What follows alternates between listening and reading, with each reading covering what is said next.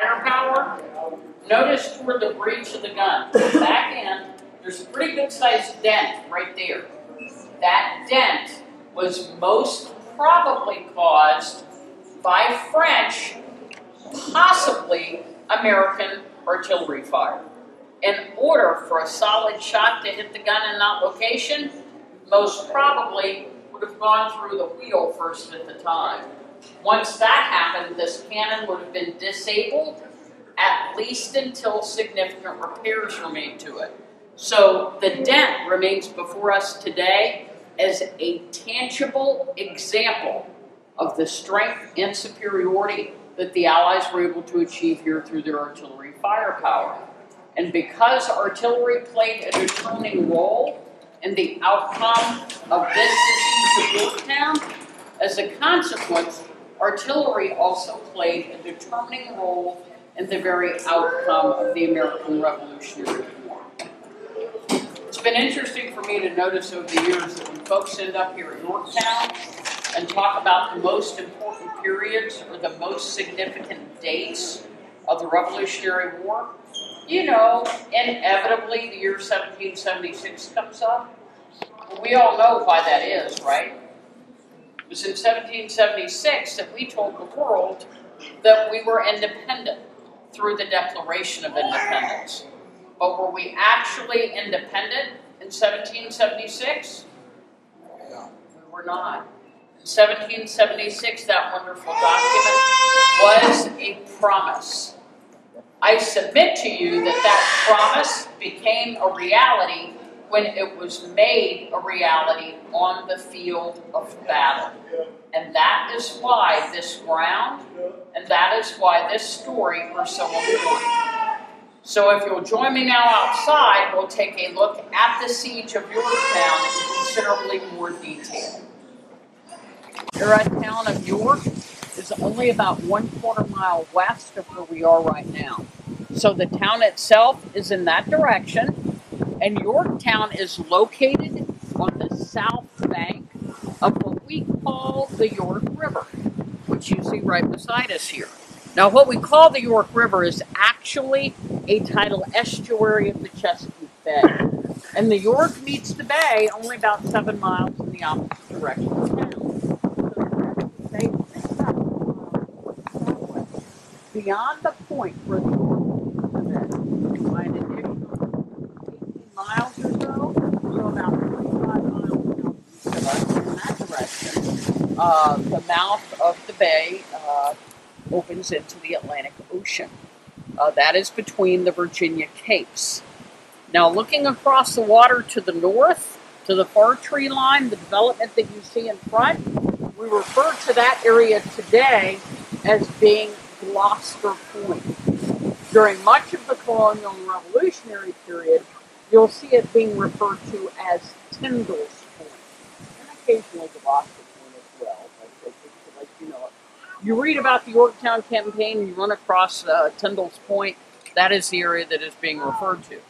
And if you'll notice the bridge in the distance there, that bridge crosses the York from Gloucester Point, Old Tyndall's Point, to just the opposite or the west side of town. Now, it's important. So, it's important to remember that during the colonial and revolutionary period, the area surrounding Yorktown was primarily agricultural. This was largely farmland. And as a result, it was much more open here then than it actually is today. There were far fewer trees here then than there are now. If that was the case today, if it was that open right now between where we're standing and where that bridge meets ground in the distance, you'd be able to see a good portion of the town between here and that point. Now, before he moved his army to Yorktown, General Cornwallis had been prosecuting aggressive and offensive military operations against Patriot forces in the interior of the Virginia colony. Those efforts, positioned in New York, that General Clinton ordered Cornwallis here in Virginia to cease offensive operations, to fortify a position that would be suitable as a naval port and the Leicester developed into naval ports. That then, and that's testified to by the number of naval installations that are close to us right now. That then begs the question of why was Yorktown the chosen site as opposed to some of those others? And I don't talk about who it was, Clinton or Cornwallis, that made the decision for Yorktown, especially given the fact that after the war ended, those two commanding generals couldn't decide who had chosen Yorktown either. They both gave their credit for Yorktown's choice to the opposite party at that point. But we do know basically why Yorktown was chosen, and Yorktown was chosen primarily because of the characteristics of that great waterway. What we call the York River has one of the world's deepest natural channels. The channel of that waterway is generally, waterways of that nature do it, can fluctuate, vary, but generally between 85 to 93 feet, making Yorktown's port a deep water port and allowing access to deep draft ocean-going warships and transports, as it still does to this day. Think about what that meant for Generals Clinton and Cornwallis should that actual anticipated assault actually occur against Clinton's position in New York. If that happened, General Clinton would need support from Cornwallis in the form of mass numbers of reinforcements. Well, think about the movement of troops at that time. In order to accommodate large warships, deep draft vessels that can carry the largest number of troops, you needed to have a deep channel and a deep water port. The characteristics of this waterway provided for those needs then, as they still do now. So the York River and the characteristics of Yorktown's port provided for the movement of large numbers of reinforcements if that anticipated assault actually came to fruition against Clinton's position in New York. Secondly, notice the ground that we are on in relation to the level of the water. We're on what? High ground and elevation. Giving, it was believed, whoever commanded this ground, command as well of what took place on the water level, at least close by. This was considered good ground to defend Yorktown's port, at least against naval assault. And it's important to be aware or remember that in early August, when Cornwallis first moved here, he faced very little, very minimal enemy threat on the landward side.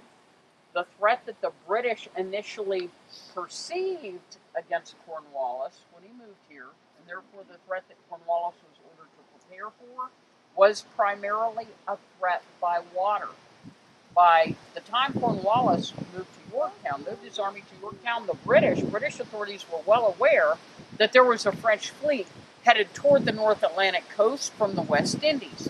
But they were not, however, aware that that French fleet, all told, when the French warships ended up in this area, in the Yorktown area, they would comprise about three times the number of warships compared to what the British had initially anticipated. And I emphasize that to bring to your mind the realization that what Cornwallis initially faced when he came here and what he was ordered to prepare for was very different than what he eventually ended up facing. He eventually ended up facing not only a numerically superior enemy naval force, but a numerically superior enemy ground force also. Now, once again, please notice where the bridge crosses the river in the distance. Our modern Coleman Bridge exists at that point primarily because that is an area where that waterway narrows considerably to form a natural bottleneck. The York is a bit more than a half a mile wide at that point. In many other locations, both east of us as well as west of us, the York is well more than a mile wide. That natural feature enabled Cornwallis, when he moved his soldiers here, to position troops on both sides of the water right at that natural bottleneck. He moved over 1,000 troops across the way to Tyndall's Point. He retained over 7,000 troops here at Yorktown, and he ordered fortifications fortifications constructed around both positions. What that then did for the British here at Yorktown is it funneled river traffic toward that narrow stretch of the waterway that was highly defended on both sides. So it gave the British more control of access to their position by water. Again, initially, where the primary threat was expected to come from. Now, even though initially Cornwallis faced little enemy threat over land, he still needed to be aware of any approaches to his army's position over land, and he needed to defend against those approaches as well. He did this in a couple of ways. He ordered the fortifications constructed around his position, but he once again, and I'll describe the fortifications in just a moment, he also once again took advantage of natural features, this time on the landward side. Yorktown is surrounded, not entirely, but almost entirely, by a maze of creeks and ravines. East of us is Longley Creek. If you do the driving tour, that'll take you over that area, and you'll see more clearly what I'm talking about. Immediately on the west side of town is Yorktown Creek. Both of those creeks move from the river's edge, surround their respective sides of the town, and move off to the southwest in that direction. And both of those creeks set in the base of not only very deep, but very rugged and irregular ravines. Just to give you a bit of an example, at least in depth, if you'll notice the drop-off, the little gully right beside us here, Yorktown Creek, the one immediately on the west side of town, sets in the base of the ravines. In some areas, well more than twice that deep. Now consider primary components of 18th century warfare. In the 18th century, the infantry assault was a major element of warfare. And for the most part, an 18th century infantry assault consisted of long lines of infantrymen marching shoulder to shoulder against their objective. In order for an assault of that nature to be effective, it was critical to maintain the organization of those long lines of battles. But that was very difficult to do when on the way to your objective, you had to cross rugged and irregular terrain features, like those creeks and ravines. And that's to point out that the British position here at Yorktown was largely protected against the movement of enemy infantry. The only truly open ground leading to Cornwallis and his soldiers at Yorktown was approximately a half a mile of open ground between the heads of those two creeks. We will see that general area from a distance a little bit later on. Southwest of us is that way. But for right now, just keep in mind that for the French and the Americans, that half a mile of open ground between the heads of those two creeks and ravines could be used as their avenue of approach, of land bridge for Cornwallis and his soldiers. To strengthen his defenses here, Cornwallis ordered 2 perimeters of earthen fortifications constructed around his army. The immediate perimeter of fortifications still exists, at least in part, surrounding us right now, and is remembered as the British inner defensive line. And if you look behind you at the earthen mounds that are surrounding us, those are part of the fortifications, and they're at least partly original to both the American Revolutionary War as well as the American Civil War. The mounds of earth that exist there were put there by British soldiers during the Revolution, as well as escaped slaves during the Civil War. They were added to and strengthened by Confederate soldiers, slaves, as well as Union soldiers. For our purposes, they began just beside us on the water's edge, overlooking the water's edge, I should say, anchored on that natural feature of the waterway. Those fortifications extended in total distance, total length for over a mile. They were about 2,000 yards long. Now, if you remember, the point at which you entered our modern driveway was right around that point that those fortifications swung sharply to the northwest, and instead of encircling the town of York, the fortifications literally cut through the center of town. The result was that that portion of town that was outside of the fortifications, about 25% of the town, Cornwallis ordered leveled, destroyed, not long after his army came to Yorktown. On the opposite side of the town, the fortifications again basically swung to the northwest and ended basically anchored overlooking that waterway. So that might have begged a question in your mind. Why did the fortifications cut through the center of town instead of going around the town? And why did Cornwallis order the portion of town outside the fortifications destroyed? The fortifications went through the center of town because there is a ridge line in that area, natural high ground. And in order to take advantage of that high ground, the fortifications followed the ridge line and went through the center of town like the ridge line did. Why did Cornwallis have that portion of town outside of the ridge line and his fortifications destroyed? For the very practical military purpose of clearing a field of fire for his artillery. That was a primary purpose. The guns, the field guns and the siege guns of the artillery weapons during that period were direct fire, which meant if you were an artilleryman, you had to be able to see your objective in the distance that you wanted to hit with your cannon, your gunfire. If you couldn't see it, your cannon, and cannons can be guns, mortars, and howitzers. In this case, for direct fire, we're considering the guns of the artillery. In order for those to be effective, you had to be able to see what you wanted to hit them with your cannon fire. In addition, if an enemy was approaching the British position over land, they could use the structures for cover, to cover their movement, to cover their actual position and to conceal their presence from the enemy. So to prevent that as well, Cornwallis had those structures destroyed. Now, in your mind's eye, when you consider the main British defensive position here at Yorktown, as indicated by those fortifications, visualize a solid line of parapets, basically a solid line of earthen walls, roughly in the shape of an irregular semicircle with a big dip in the middle because where that ridge line is. Both ends of that semicircle of fortifications were attached to the water's edge. So the British position here at Yorktown consisted of that, the main British defensive position, consisted of that physical ground between the water's edge to my right, up to and including the earthen fortifications to my left.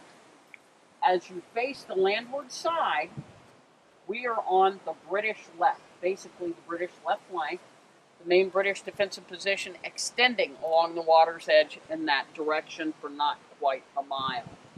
Now, along the length of the inner defensive line, the fortifications varied in terms of their dimensions, but in this general area, they were about 12.5 feet tall.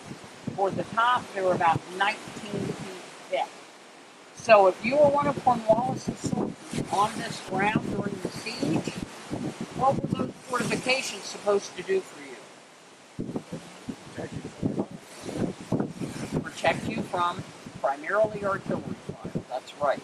They were supposed to absorb that fire. And if an enemy was able to approach close enough to assault the British position, they were intended to act as an obstruction to that assault as well. Now, in addition to the immediate perimeter fortifications, Cornwallis also had forward positions constructed as well. Forward fortifications about a quarter to a half a mile on the other side of these. Those forward positions were not, however, a solid line of parapets.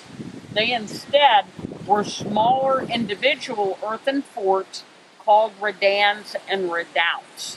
And a redan is basically a 2- or 3-sided earthen fortification, somewhat shaped like an arrow or a triangle, with the apex pointed in the direction that the enemy would be expected to approach from. A redoubt is a 4- or multiple-sided earthen fortification, somewhat generally shaped like a square or rectangle. They can vary considerably for a number of reasons, but generally. Those forward positions gave the British advance notification of enemy approach, and they also guarded specific terrain features. I'll give you one primary example, a part of which we will see from a distance a little bit later on. Redoubts number 9 and 10. Redoubts number 9 and 10 are on the extreme British left that way, and redoubts number 9 and 10 occupy what could be considered key or critical terrain on this battlefield. Redoubts number 9 and 10 for the British guarded their left flank, making it difficult for an enemy to get around the British left into the British rear. Redoubts number 9 and 10 also for the British helped to guard that half a mile of open ground to the southwest, making it much more difficult for the French and the Americans to approach over that territory. We will see later on that once the French and the Americans successfully took redoubts number 9 and 10, the distinct advantage those fortifications gave the British, or gave the French and the Americans by comparison. So key or critical terrain, giving whichever side that held them a distinct advantage. Later on, we'll take a look at the French and American perspective of that. So as of the end of August, going into the first few days of September 1781, this is roughly the situation that the British were in. This changed for Cornwallis and his soldiers pretty dramatically on September the 5th. We'll see why. We'll also then take a look at the arrival of French and American ground forces in the area and see how they began to use these same features against the British, and we will also begin our consideration of the role of artillery. So we'll move to our next location. Would you rather sit facing sunlight, or would you rather stand in the shade? Okay, we'll go to the tall pine tree. 1881. Probably the unthinkable happened for you that day. September the 5th, 1781 is the day one of the world's most significant naval actions took place. The Battle of the Capes. Remember where the Virginia Capes are? I think I mentioned them earlier on. About 25 miles or so southeast of us, where the bay meets the Atlantic. That naval engagement involved a British fleet under the command of Admiral Thomas Graves and a French fleet under the command of Admiral Francois Gras. With the wind, can you all still hear? I can't get a good gauge of that. Now, history remembers the Battle of the Capes as being a draw in tactical terms. At the conclusion of that naval battle, neither side had a distinct advantage. However, strategy is very oftentimes a different story than tactics. And strategically, the Battle of the Capes is considered to have been an overwhelming French success. As a result of the Battle of the Capes, the British commander, Admiral Graves, made a critical decision. His decision was to withdraw his British warships to New York for repairs, feeling that they had been so heavily damaged in that naval battle. Well, think about the consequences here for Cornwallis once he did so. Once Admiral Graves withdrew with the British fleet to New York, who controlled the Chesapeake Bay and therefore access to the British position by water, the York River. French. Admiral de Grasse and the French fleet. And de Grasse took advantage of Graves' withdrawal by then using his French warships to blockade the bay. The other consequences for Cornwallis and his soldiers here, it meant that Cornwallis was deprived of his whole purpose in coming to Yorktown in the first place, to establish a naval port, and it left Cornwallis and his troops here at Yorktown without means of escape or means of provision, at least by what for many years up to that point had been considered the British strength, by water. Effectively, what the Battle of the Capes did was, for a very limited time and in a very localized area, The Battle of the Capes meant that the French had wrested naval superiority from the British. Again, limited time, localized area. Were we the Americans seeking our independence? That at the same time, you all remember where Generals Washington and Rochambeau were when Wallace first began moving his army to Yorktown, right? Where were Washington and Rochambeau? In the area of New York, threatened assault against General Clinton. Well, not long after the middle of August, only a very few days, Washington and Rochambeau began to very stealthily and very deceptively begin moving the bulk of their forces away from the area of New York and toward the south. So that on September the 14th, keep in mind that's only 9 days after the Battle of the Capes, on September the 14th, Washington and Rochambeau themselves arrived in Williamsburg, Virginia, 12, maybe 13 miles west of us. Within 10 days to 2 weeks later, their combined army, estimates range in terms of numbers, they vary considerably. The generally accepted estimate is approximately 17,000 troops. American Continentals, Virginia militia, and French army soldiers, they gathered at Williamsburg as well. It was on September the 28th that combined Allied land force marched from Williamsburg to Yorktown. On September the 28th, and so by the end of the day on September the 28th, for all intents and purposes, those French and American ground forces had that half a mile of open land to the southwest. They had that basically covered, at least a loose blockade. So now consider your position. If you're a British soldier on this ground, the end of the day, on September the 28th, that water was now your what? Your back, and it was controlled by your enemy. That's right. The only true means of movement in and out of your position was land, previously open ground in the southwest, that was now controlled by your enemy as well. So if you're British, you're left with those areas both west and east of town where those natural features are.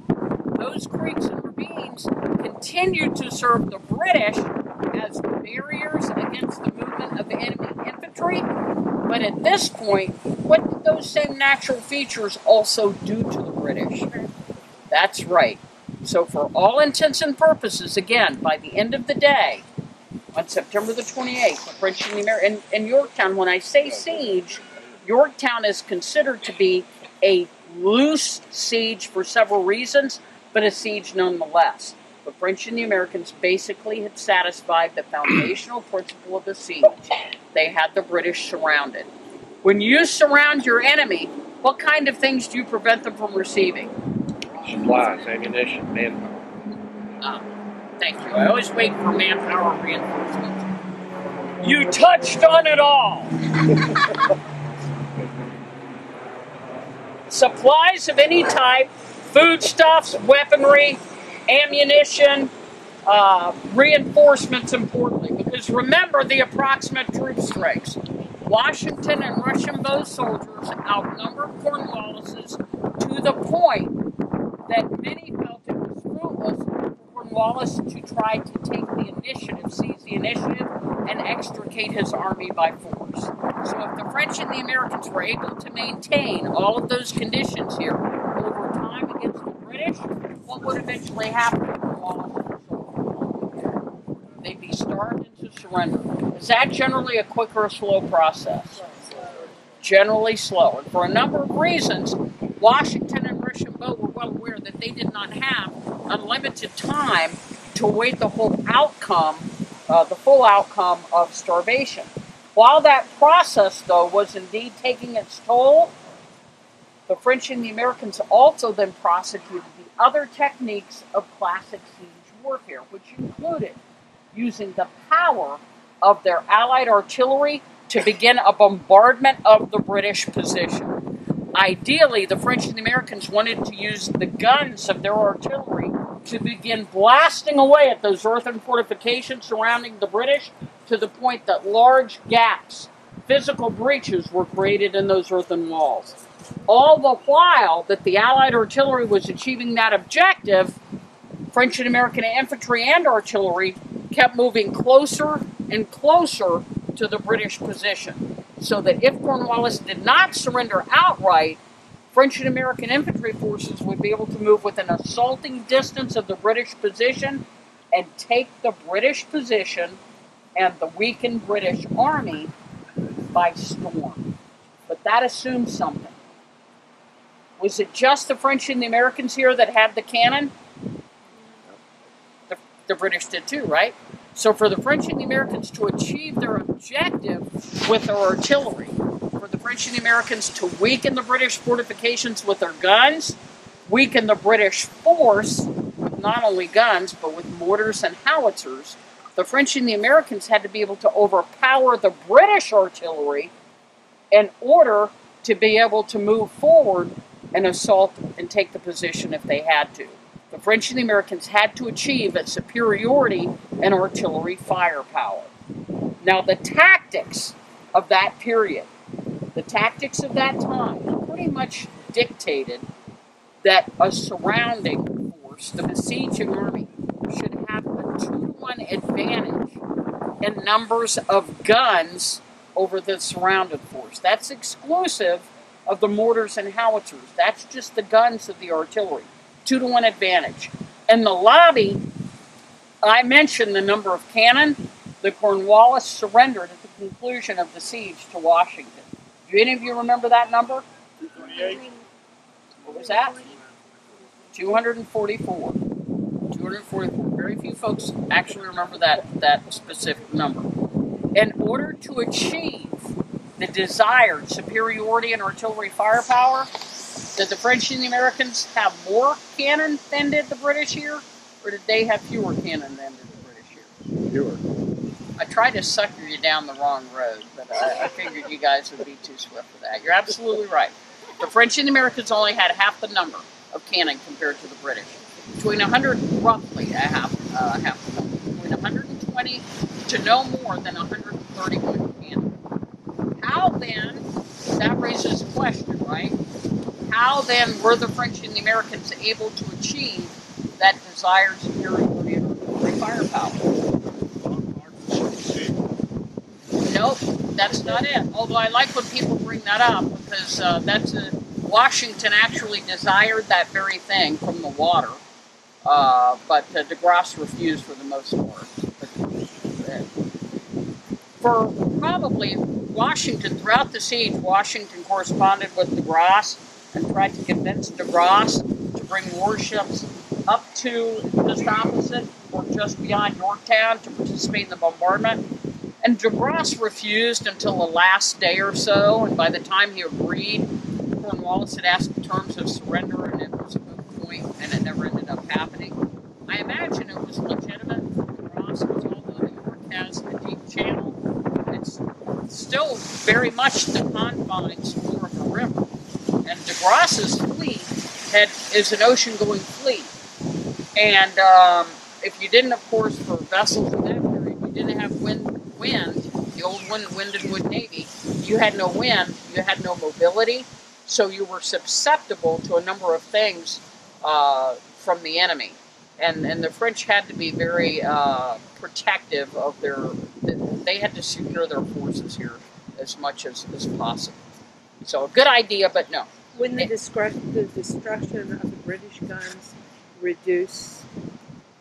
change the number that they were fighting against? And Sure, but in order to destroy the British guns, that was made possible largely because of the superiority in artillery firepower. So what gave the French and the Americans the superiority in artillery firepower? That is a height. How about the lack of ammunition? You just basically, that is one of the primary, the larger cannonball, the larger cannon ammunition, solid shot and exploding bombs, meant that they came from larger caliber cannon. And the larger caliber cannon is one of two primary principles. The other principle that I'll refer to a little bit later on is mass and concentration of fire. one we like to talk about here, in view of where many of the different types of cannon are, is the respective, the types of guns that the respective sides had. Although the French and Americans had half the number of cannon, the greater proportion of French and American cannon were the larger, heavier cannon, both guns as well as mortars and howitzers. Larger caliber cannon here gave the French and Americans two basic advantages. Keep in mind that 4/5 of the British artillery, roughly that's around 200 cannon, were 12-pounders, just like the one we saw in the lobby. Much of the British artillery here was even smaller. In terms of guns, the British had some 9-pounder guns here. They had a large number of 3- and 4-pounder guns here, and they had a fairly respectable number of a piece that was considered to be a state-of-the-art field gun during that period, and the battalion gun of the British Army, the British light 6-pounder.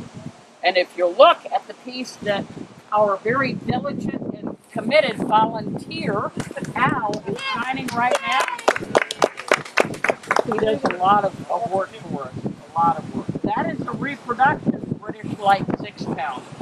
And if you look at the end of the line of artillery over here, the piece on the Burgundy field carriage, that is an original British light 6-pounder.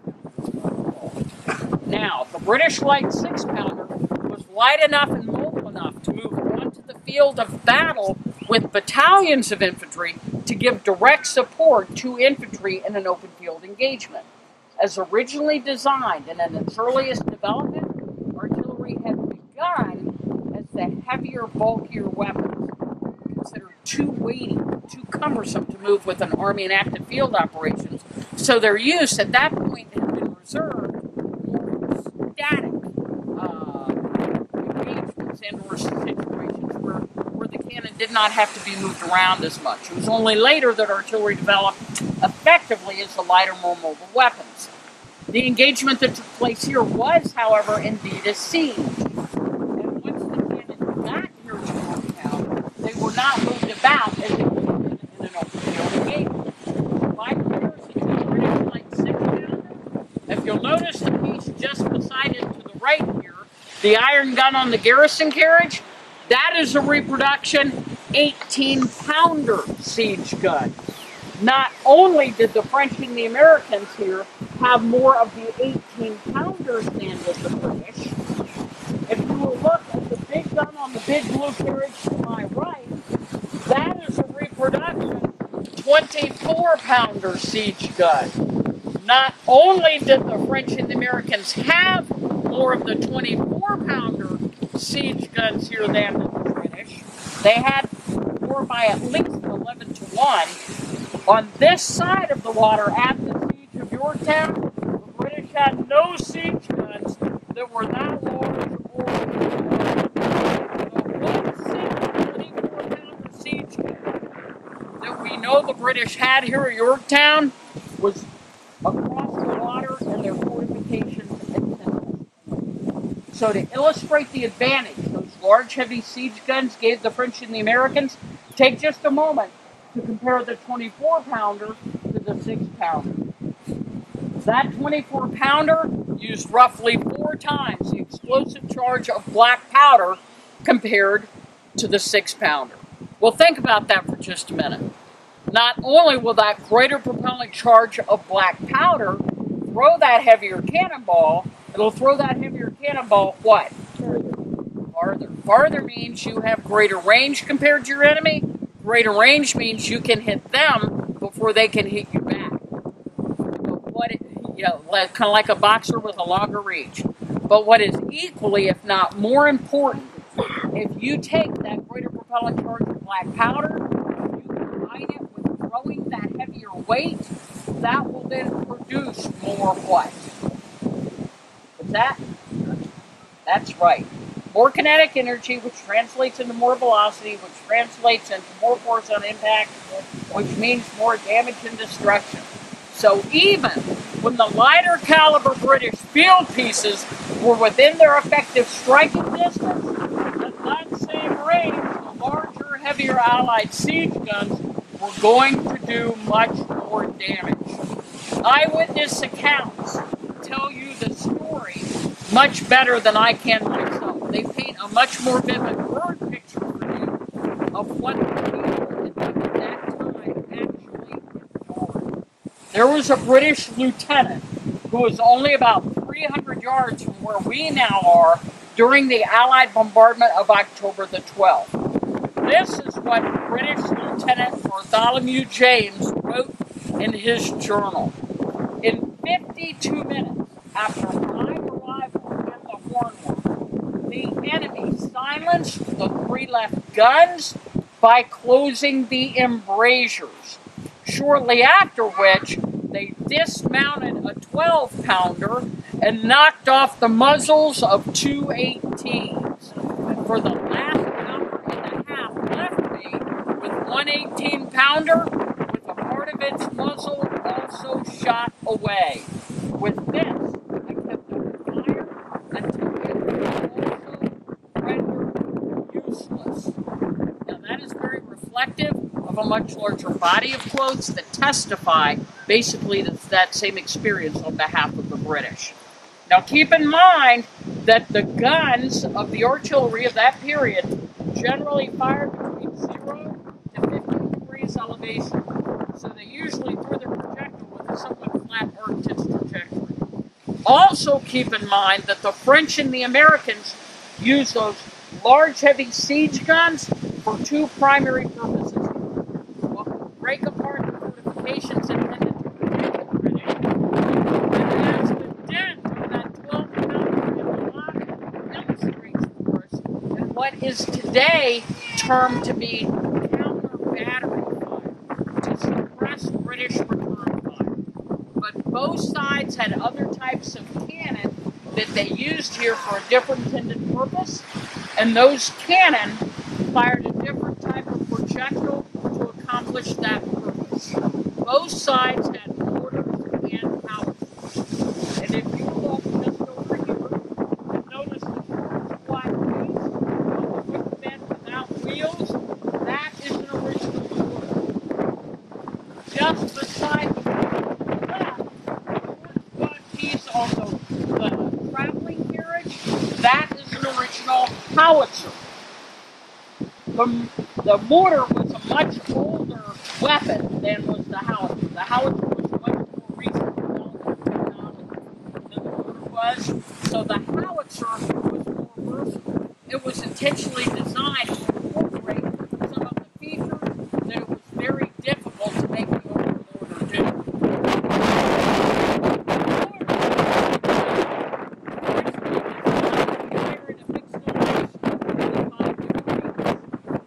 People like Henry Knox here at the siege of Yorktown did manipulate the mortar to fire at a different elevation, but apparently it was difficult and cumbersome to do so. For the most part, the mortar did fire at the 45-degree elevation. Also, the mortar was specifically designed to be able to fire what during the Revolutionary period was called an exploding bomb. Same basic thing during the American Civil War was called explosive shell. The howitzer, by comparison, and explosive described a little bit, it was basically a longer range anti-personnel weaponry or anti-personnel ammunition of that period. The howitzer had been designed to fire not only the exploding bomb, but also canister, short-range anti-personnel ammunition, as well as the solid shot. Grape shot was used during that period, but grape shot was, and I can describe the Civil War grape shot a little bit better. 2 discs with iron cannonballs behind them and circular rings, so very, very similar. It was used a lot in naval warfare during that period. But in any case, the howitzer is also on a traveling carriage, making it more mobile. The howitzer was designed to be able to fire, to change its elevation when it fired. Of course, if you're an artilleryman during the American Revolutionary War, all other things being equal, when you can change your elevation, your corresponding range also changes as well. But the point being, with the mortars and howitzers, they could fire at a high enough elevation that they could throw those exploding bombs, and they would be carried over and beyond the British earthworks before they did indeed explode. The exploding bomb basically being a hollow iron shell that is filled with explosive black powder. The iron shell having a hole in it, in which was placed a wooden fuse plug with a paper fuse of a specified length. The explosion that threw the bomb from the mortar or the howitzer is what ignited that paper fuse. So however long or short the fuse was determined both the duration that the bomb flew in the air and the corresponding distance it covered before the fuse burned down into the main charge, and then you know what happened. Exploded, throwing those hot iron fragments into a large radius of whatever was nearby. Again, the French and Americans had a greater proportion of larger caliber mortars and howitzers than did the British, so they would fire those exploding bombs, and they would continue to fire beyond the British earthworks and then amongst those British troops. And again, eyewitness count that gives you a better idea of the effect those weapons and that ammunition had here on the British. Now, this is a bit of a graphic account. Please know that's not why I mention it for that purpose. I mention it because not only is it an eyewitness testimony that helps us to understand the effect on the British, and perhaps it gives us an inkling of what they went through here, but it also helps us to understand why the French and the Americans were victorious after an 8-day bombardment. James Thacker, a soldier serving, or a soldier, but a surgeon, I should say, serving here with Washington's Continental Army, wrote in his memoirs about those weapons and their ammunition. He noted, "I have more than once witnessed fragments of the mangled bodies and limbs of the British soldiers thrown into the air by shells." Now, I don't know about you folks, for those of you that were my age and maybe a bit older, but as I get a little bit longer in the tooth every day, 8 days does not seem to me now as it did when I was that young gentleman's age. I mean, you remember when you're that age and it's 8 days to your birthday, you're kind of sure your birthday is never going to get there, right? But it does depend on circumstances, doesn't it? Consider if you're a British soldier, literally on this ground where we now are, and one night you knew that one of those exploding bombs was headed your way. And you knew that because they say during the Revolutionary War, when those exploding bombs were fired at night, they say you could follow the path that the bomb was carried through the air by following the trail of fire that burning fuse left. If you saw that headed your way here, you didn't know if it would take you, if it would take the soldier next to you, or it could, according to accounts, some of them did here, take a whole handful of British soldiers at one time. How long do you think that 8 days would have seen? Forever. And when the bombardment began, if you were one of those British soldiers here, you had no way of knowing if it would last for 8 days or if it would last for 108 days. I've been told by Vietnam War veterans who had been subject to sieges that the worst thing is the impact that had on your morale and your willingness to continue in a very, very short time. At our next and final location, we will see how the French and the Americans combine the features of geography and terrain described, the strength of this firepower, and the other techniques of classic siege warfare to force the British surrender. Before we move on, though, thoughts, comments so far? It's the only ones I memorized. And at least I can, and I base this off of a 1780 treatise of artillery, one of them that was used by the armies of that period. And it gives a table of maximum ranges. It has not, as far as I found, and it's rather dry reading. I haven't done it from cover to cover. I've, gone through and tried to find what I needed to find. I haven't found a table of effective ranges, which would be more useful. But for what it's worth, the maximum range for the 24-pounder, according to that 1780 treatise of artillery, and maximum range is when they are fired at 45 degrees. 45 degrees will give maximum range, is 49, somewhat over 4,900 yards. It was either 4,910 or 4,932, 4,900 yards. The 6-pounder, maximum range for the 6-pounder was somewhat over 2,900. Effective range would be much more and more useful figure. I've never found a primary source with effective range, although I can give you a secondary account of point-blank range, and that is a bit more useful here. It'll give you a better idea, I think. The secondary source gives point-blank range for the 24-pounder. Point-blank is at zero elevation, which gives you, of course, maximum force on impact, but shorter range. Maximum or point-blank range for the 24-pounder was 600 yards. Point-blank range for the 6-pounder was, it actually gives a varying degree for the 6-pounder, between 350 to 600 yards. Okay, now you might be thinking, well, if it would be almost the same, what would be the difference? When we get on the other side of the fortifications and you can see the opposing lines, from just about where we'll be to where you can see close to where the Allied first siege line begins, it's an average of about 850 yards. And as you move along the first Allied siege line from the point where it begins to the water on the southeast, it gets further away from the British position, so it's over 1,000 yards away. So at the beginning point of the first Allied parallel, average of 850 yards, the 24-pounder is very, very nearly within its point-blank range, whereas the 6-pounder is most probably getting to the getting close to the its especially extremity of its effective range. Yes, ma'am.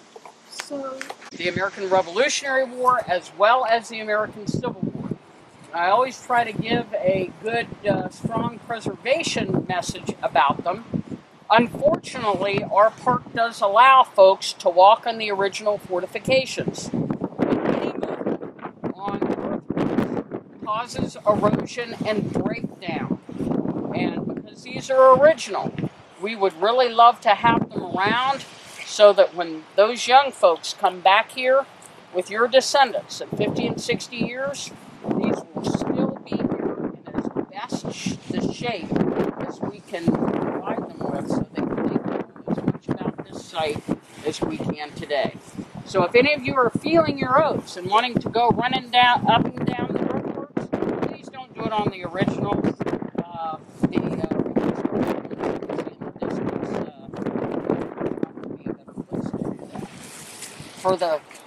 For the sake of resuming our main storyline, those fortifications do indeed indicate to us the main British defensive position. We know that Cornwallis and the bulk of his forces were behind those fortifications. Do you recall my mentioning that the British also had forward positions as well, redans and redoubts?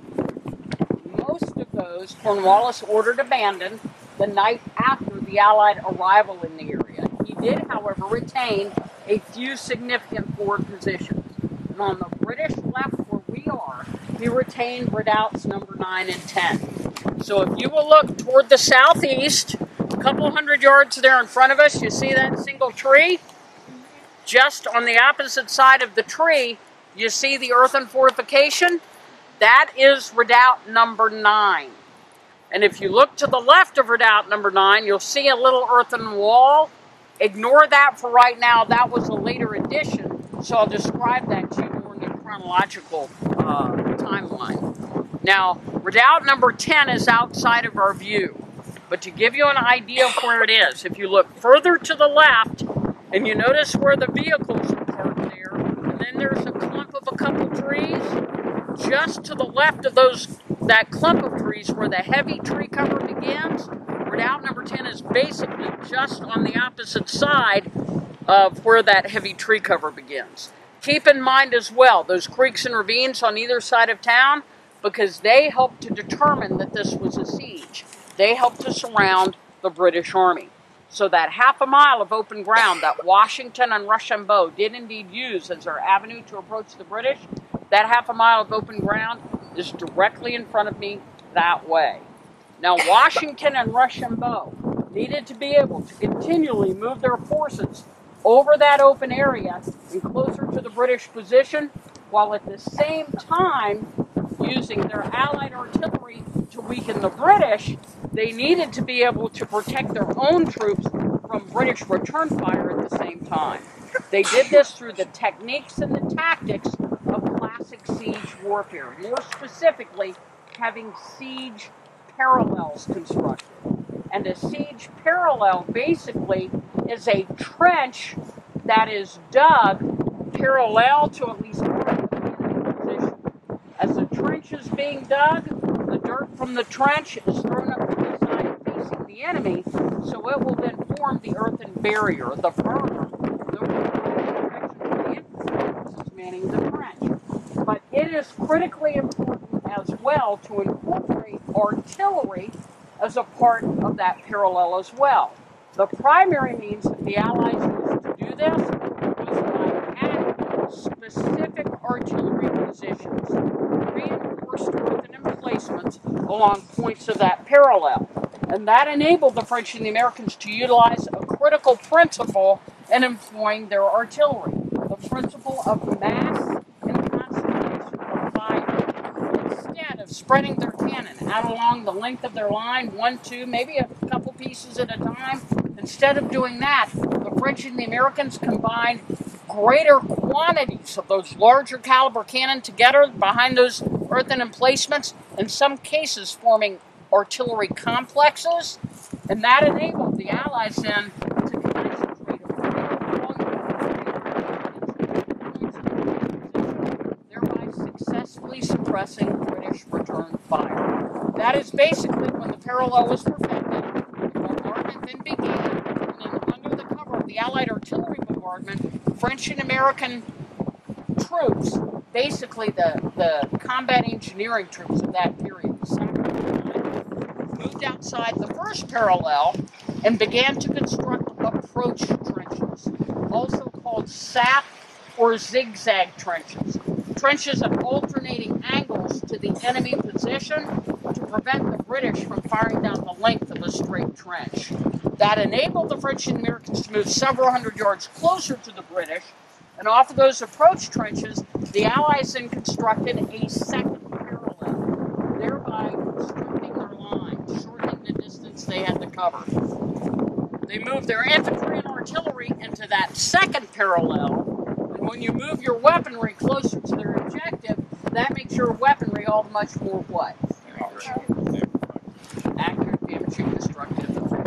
The siege manuals of that period dictated that no more than 3 parallels, the siege manuals, no more than 3 parallels should be necessary under these circumstances, or the surrounded force would either surrender outright, or the advancing force would be able to move with an assaulting distance and take the enemy position by storm. So those are the Allied objectives. Now take a look beyond the clumps of trees that you see in front of us, and take a look all the way to the farthest tree line in the distance. At the base of that farthest tree line, can you see the sun glinting off the vehicle way out there? And just to the right of that vehicle, you see the little earthen mound? Okay, that is the location of the first Allied parallel. One of Washington's soldiers noted that it was under the cover of what he termed was a rain-soaked darkness on the night of October the 6th. That 1,500 French and American soldiers took their muskets, their weapons, and they laid those down behind them. And instead, when they advanced several yards forward, what tool were they handed that night that actually served as much better? And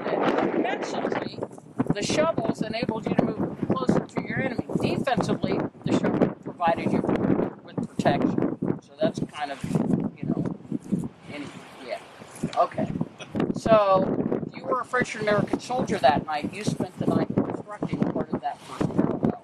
By daylight that next morning, on October the 7th, the trench was 4 feet deep, 7, 8 feet wide. You had very nearly extended it to a half a mile in length toward the water on the south. Over the course of the 4 days that followed that, by the afternoon of October the 9th, you'd taken that first parallel all the way to the water's edge on the southeast. Now keep in mind that the French held the left, the west of the Allied lines, the Americans held the right, the east of the Allied lines. The Allied bombardment began that same afternoon, October the 9th, around 3 p.m. The French fired the first cannon shot on the left. Approximately 2 hours later, George Washington himself fired the first American round. The important thing, however, to remember about those two opening shots is the overwhelming power and superiority of the artillery bombardment that they inaugurated. French and American artillery fire was so overwhelming that in less than 24 hours later, by midday on October the 10th, British return fire was held to an estimated average of only 6 shots per hour. And that estimate was given by a French officer who was here, and he actually received that British fire. And a British officer basically testified to the truth of that French estimate when he later wrote in his memoirs. On the 10th, scarcely a gun could be fired from our works.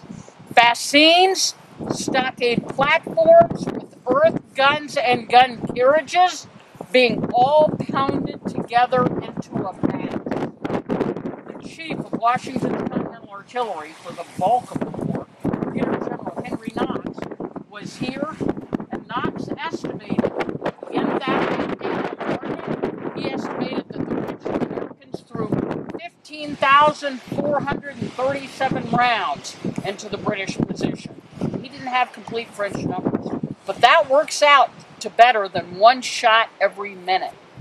Is it any wonder to you that by the afternoon, or by the evening of October the 11th, the evening of the next day, the French and the Americans had already moved approximately 400 to 500 yards closer to the British, and that night they were able to open their second parallel. Is everybody doing okay, by the way, out here in the standing sun? Now, take a look toward the southwest, more to the right. Can you see where a national flag is flying out there against the tree line? Yeah. Okay. At the base of that flagpole, you see the little earthen mound out there? Okay. And right in front of the building, you see the earthen mound? That is the location of the second Allied parallel. Like the first parallel, it was basically dug to the same depth, the same width in one night's time. Critically different importance, however, initially with that second parallel, the Allies were stopped. They were prevented from extending that second parallel to the water on the southeast. My question for you is, what stopped them? That's exactly right.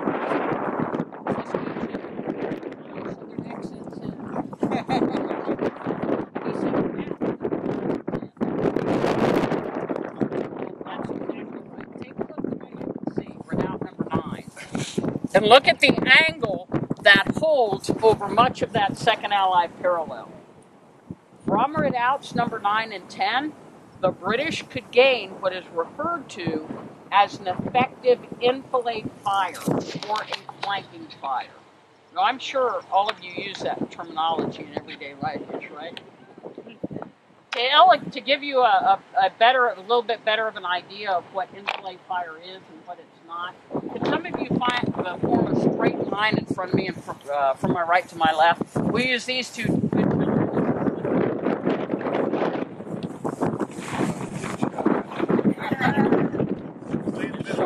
Just shot from the side. Yeah,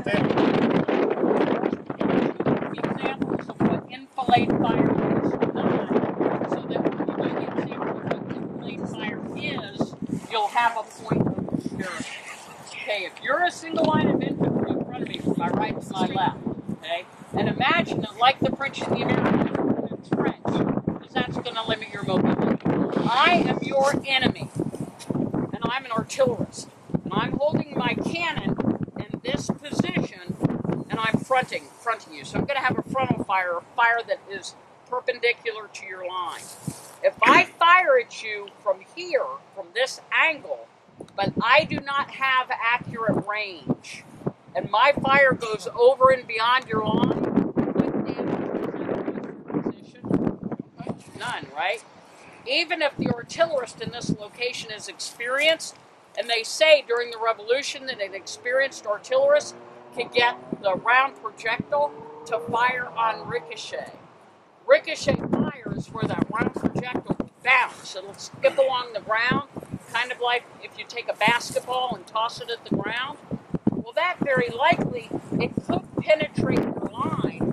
How much impact is that really going to have in terms of numbers of men? Very few, limited. But again, will the good gentleman there on the end, will you step faces that way and face them for me? See that good gentleman there? He is my comrade in arms. He is also an artilleryman, and he has his cannon pointed at you from that angle. If he fires at you from that angle, what kind of potential impact will his fire have against your position? My favorite analogy is the domino. Thank you very much. That is enfilade fire. That is what the British could achieve. So in order for the French and the Americans to secure that second parallel, they need to take it to the water where it'd be very difficult for the British to get on their flank to achieve that. And it would also ensure that the Allies would be able to move further within assaulting distance of the British position. They're going to need to take redoubts number 9 and 10 by storm. Washington ordered the assaults against redoubts number 9 and 10 to take place on the night of October the 14th. Interestingly enough, though, do you know General Rochambeau's second in command, Major General Baron de Villamanil? Do you know that he initially argued that the assaults against redoubts number 9 and 10 should only be the responsibility of the French? Because he did not believe, and he argued that Washington's Continental soldiers did not have the experience necessary to undertake such a dangerous nighttime maneuver. Well, you remember Major General Marquis de Lafayette, don't you? He was a Frenchman too, right? But in whose army did Lafayette hold his officers? Washington's Continental Army, the American Army. And Lafayette argued on behalf of his American soldiers. He said, not only will the Americans make the assault, he continued, we will do so as we did at Stony Point. We will make the assault with unloaded muskets with the point of bayonet only. Well, we'll return to Lafayette and Villamanil in just a moment. Washington solved that dispute by giving the assaults to both the British and the Americans. The main assaulting detachments consisted of 400 troops each. And when I say that, just realize that there were many more French and Americans in direct support of the reserve. Some got into the assault, some did not. But the main assaulting detachment were 400 Frenchmen who were ordered to attack redoubt number 9, 400 Americans who were charged with assaulting redoubt number 10. It was shortly after 8 p.m. on the night of the 14th that 6 artillery shots fired in quick succession. That was the signal to begin the advance. The Americans from the extreme right, the French more toward the center, began moving forward at the same moment. The Americans were inside and had redoubt number 10 under control in only 10 minutes time. Do you believe that before the firing even concluded that night, that Lafayette actually took a moment to scribble up a note? The note read, "We beat you." Close. Close. The note read, "We're in our redoubt. Where are you?" Well, Villamanil actually wrote back to him and said, "We are not yet, or soon will be within 5 minutes. He was fairly close to his word. The French were inside and had redoubt number 9 under control in only about 20 to 30 minutes. Now, I always like to ask at this point, I don't think I do, but it's possible. I always like to ask if I have any Brits. Any Brits?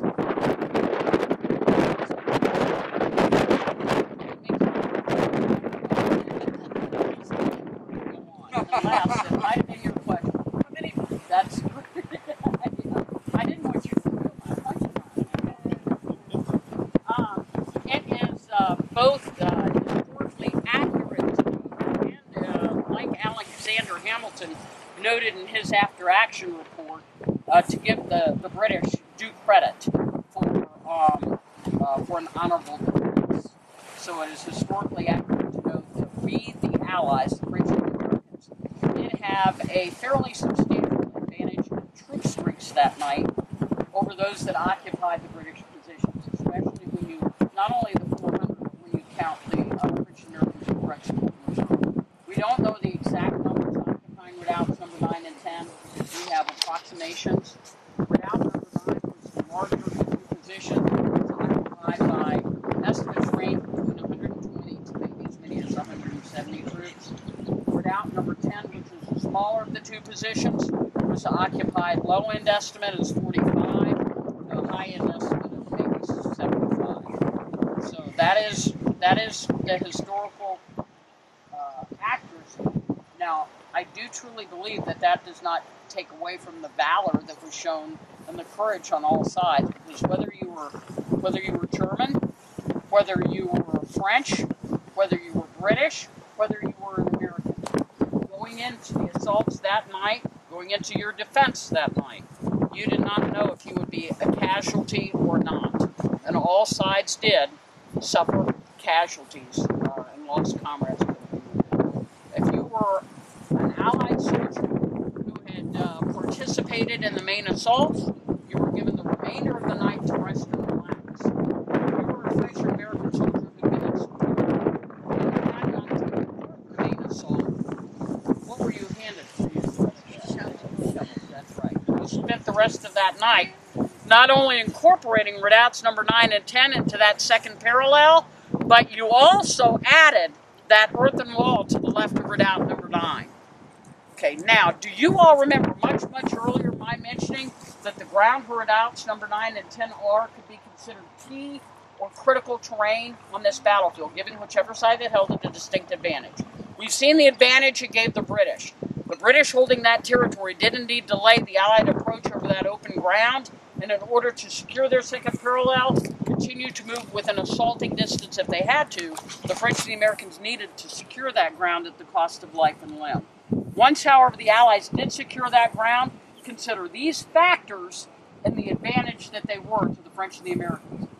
That earthen wall to the left of redoubt number 9 was used as one of those massed batteries of artillery, a Grand American Battery of Artillery, for the purpose of concentrating that mass fire. Now consider redoubt number 9, the artillery battery to the left, and the approximate location of redoubt number 10, and consider them almost as a single position. Now remember that the main British defensive position extends along the water's edge to the northwest in that direction. Now look at the angle that location holds on the main British defensive position, and remember that principle of enfilade fire. They control the water's edge.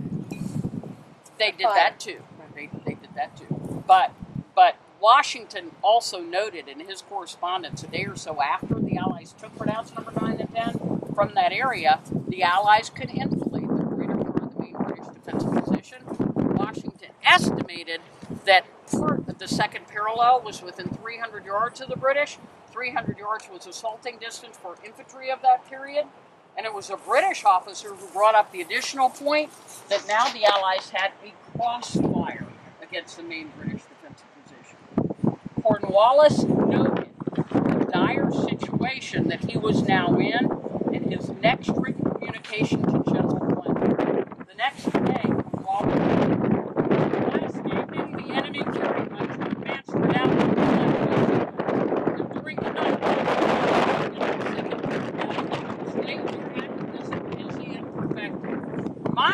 situation now becomes very critical. We dare not show a gun to their old batteries, and I expect their new one. Experience has shown that our fresh earthen works do not resist their powerful artillery, so that we shall soon be exposed to an assault and our works in bad position and with weakened numbers. Does it sound to you as if yeah, it does to me too. But you know, Cornwallis is remembered as having been the British field. They have made provision for this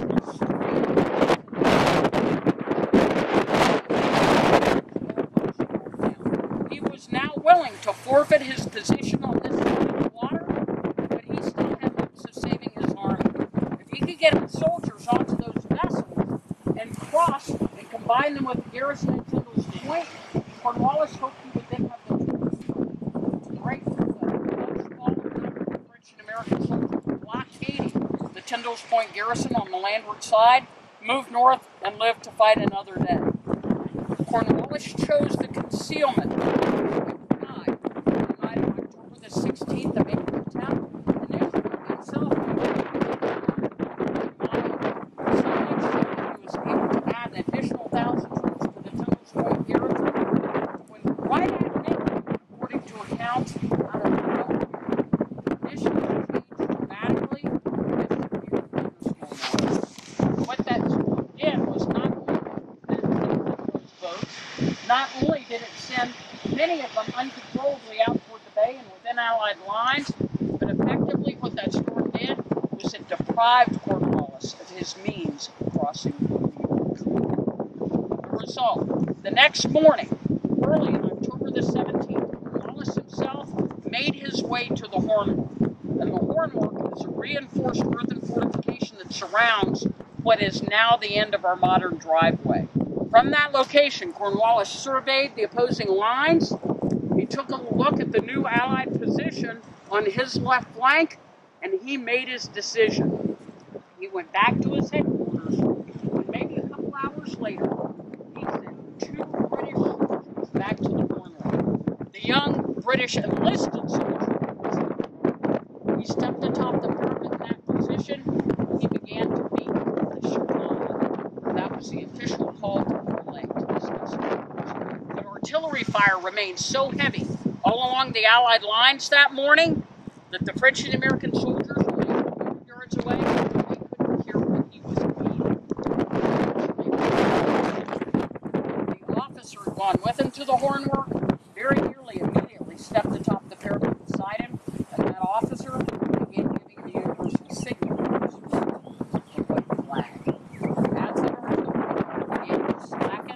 One American soldier noted at that point that it was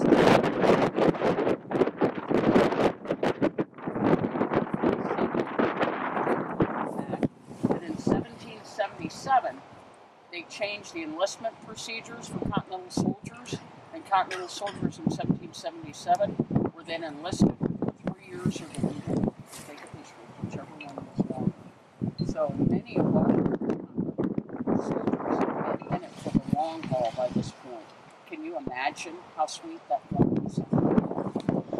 2 days later, the night of 1781, the British garrison here in York formed in marching order behind those fortifications.